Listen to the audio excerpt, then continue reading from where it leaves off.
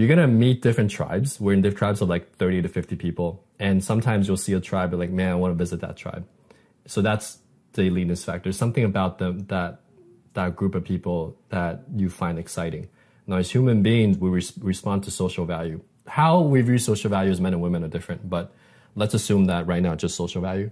Then it's like, how can I convey through my style that I'm on the top of the hierarchy instead of the bottom? I know this sounds very discriminatory, but yeah, in the dating, there's a certain level of just raw truth in terms of how human brains are wired. We can override the wiring, but the truth is that we're in a, Jordan Peterson calls this dominance hierarchy. I would say we're in a social hierarchy of some sort for stability. Like that's just how humans behave in groups. So unfortunately, or maybe fortunately, or maybe not even any emotion to it, just if you can convey high social status through your style and you can convey the proper level of eliteness or the type of girl you want, the rest of your game becomes super easy.